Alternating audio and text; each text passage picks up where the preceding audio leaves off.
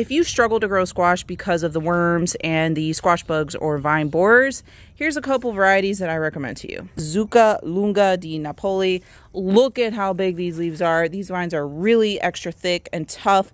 I have cut this vine from the root 2 times because of my lawnmower, like cutting the grass around here, and it roots along various parts of the stem. This is one of my favorites. It's the Tromboncio Rampicante that gets really, really big baseball bat size squashes that I think taste better than regular zucchini. This is Tahitian Squash. This is my preferred cultivar if you want something like a butternut squash that is a tough plant. And this is my Seminole Pumpkin. It's kind of messy because it's just growing in my lawn here, but it spreads out all the way over here.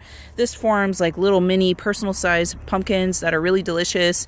And this is native to the United States, so it's a tough plant. The leaves are a bit smaller, but it's still a very tough plant.